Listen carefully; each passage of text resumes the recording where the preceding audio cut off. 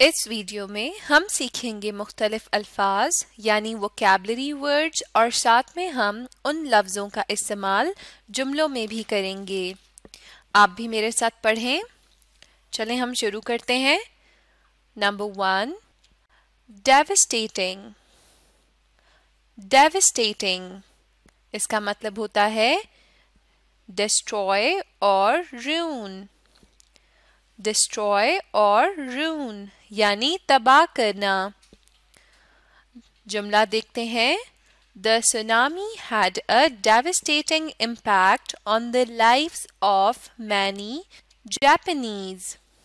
The tsunami had a devastating impact on the lives of many Japanese. Tsunami एक तूफान का नाम है। इस जुमले में ये बताया जा रहा है कि सुनामी का असर तबाहकुन था जापानीज की जिंदगियों पर। Number 2, neurons. न्यूरॉन्स यानी नर्व सेल्स। नर्व सेल्स ये दिमागी खुलिये होते हैं। जुमला देखते हैं। Neurons are found in brain. Neurons are found in brain यानी न्यूरॉन्स दिमाग में पाए जाते हैं। Number 3, recruit. रिक्रूट यानी टू हायर। टू हायर या भर्ती करना। Public schools are recruiting new teachers.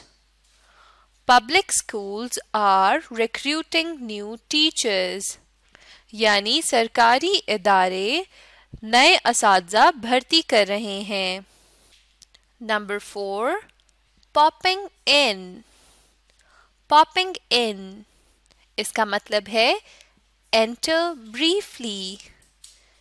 Enter briefly या कुछ देर के लिए दाखिल होना। He popped in for 2 minutes. He popped in for 2 minutes यानी वो 2 मिनट के लिए दाखिल हुआ या अंदर आया। Number 5, crutches।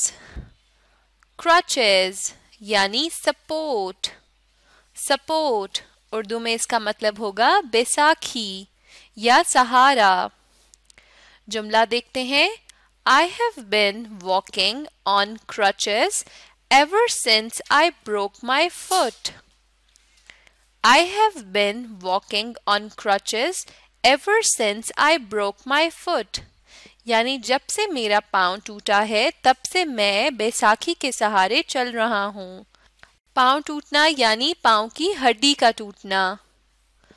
Number 6, gradually। gradually इसका मतलब होता है स्लोली। स्लोली या आहिस्ता आहिस्ता। जुमला देखते हैं। The weather is changing gradually. The weather is changing gradually यानी मौसम आहिस्ता आहिस्ता बदल रहा है। Number 7, miserable। miserable यानी depressed और unhappy। डिप्रेस्ड और अनहैप्पी यानी गमज़दा या नाखुश। जुमला देखते हैं। He had a miserable childhood. He had a miserable childhood यानी उसका बचपन गमज़दा था या तकलीफ दे था। Number 8, anguish। anguish यानी सफरिंग और पेन। सफरिंग और पेन उर्दू में इसका मतलब तकलीफ या गम है। जुमला देखते हैं। She was anguished by the fear that her son would die in war. यानी वो इस डर की वजह से गमज़दा थी कि उसका बेटा जंग में मर जाएगा। Number 9, metabolic.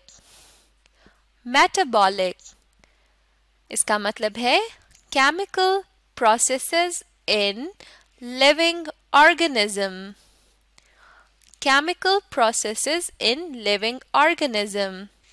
उर्दू में हम इसे इस्तेहाली भी कहते हैं या वो केमिकल रिएक्शन जो एक जानदार में हो रहे होते हैं।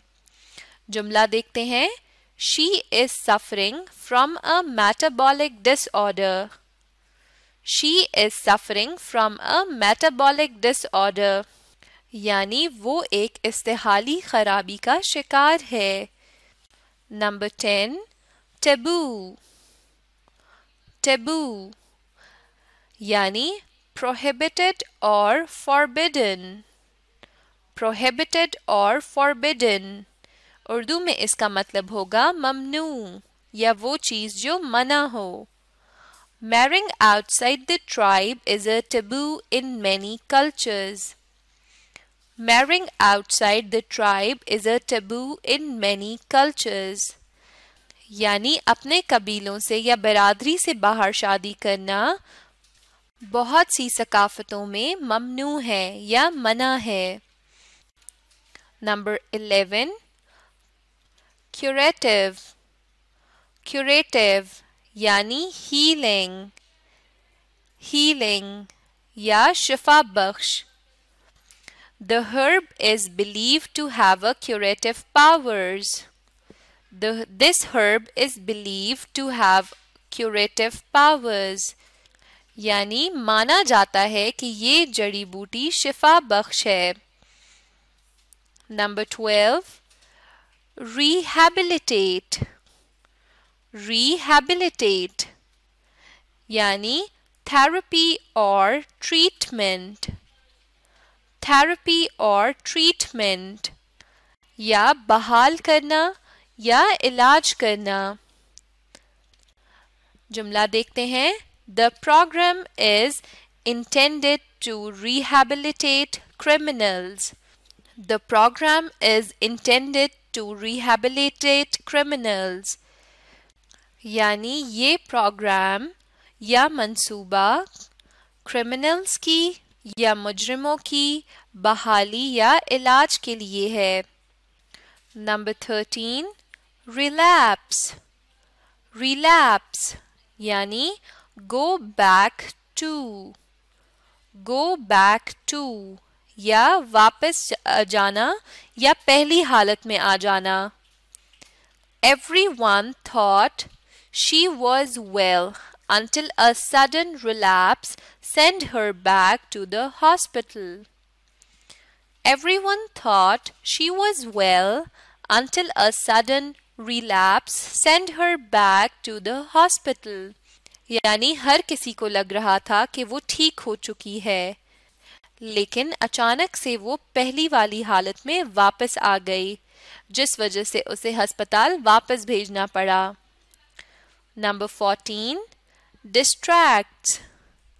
Distracts यानी divert. Divert या तवज्जो हटाना। I was distracted by a loud noise. इस जुमले का उर्दू में मतलब होगा कि ऊंची आवाज की वजह से या ऊंचे शोर की वजह से मेरी तवज्जो हट गई। ऊंची आवाज या शोर की वजह से मेरी तवज्जो हट गई। Number 15 immense. Immense extremely large or great. Extremely large or great यानी बहुत बड़ा या बहुत ज्यादा।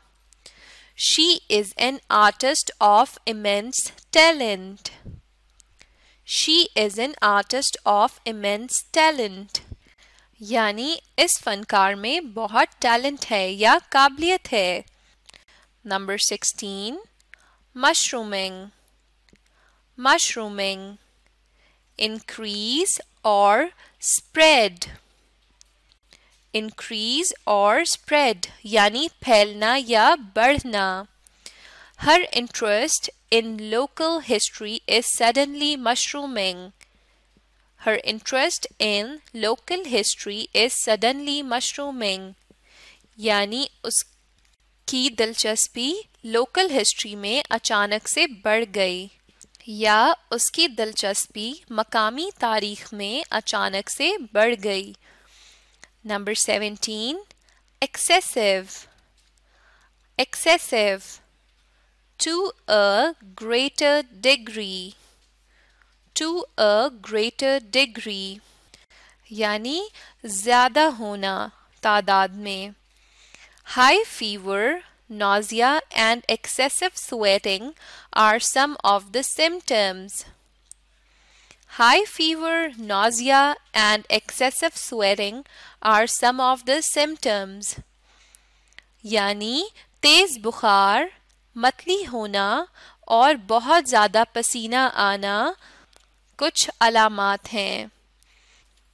Number 18 patrolling patrolling इसका मतलब देखते हैं keep watch over an area by regularly walking or traveling around it keep watch over an area by regularly walking or traveling around it यानी किसी भी जगह पे नज़र रखना वहाँ पे लगातार चलने या ट्रैवल करने में। उर्दू में इसे गश्त करना कहते हैं। चलें अब हम जुमला देखते हैं। Soldiers are patrolling along the border. Soldiers are patrolling along the border. यानी सिपाही सरहद पे गश्त कर रहे हैं। Number 19 insomnia insomnia इसका मतलब है inability to sleep inability to sleep inability to sleep यानी बेख्वाबी। जुमला देखते हैं she is suffering from insomnia She is suffering from insomnia यानी वो बेख्वाबी का शिकार है। Number 20 irritant irritant causing irritation or inflammation causing irritation or inflammation यानी कोई भी चीज़ जो सोजिश का बाइस बने। This chemical is a powerful skin irritant. This chemical is a powerful skin irritant. यानी इस केमिकल की वजह से स्किन पर या जल्द पे सोजिश हो सकती है या ये एक ताकतवर केमिकल है जिससे स्किन पे सोजिश हो सकती है। इस वीडियो में हमने 20 वोकैबुलरी वर्ड सीखे। अब आप इस वीडियो को दोबारा देखें और साथ में इन अल्फाज को दोहराने की कोशिश कीजिए और इनके जुमले भी बनाएं। इस तरह आप बहुत जल्द ये अल्फाज सीख जाएंगे।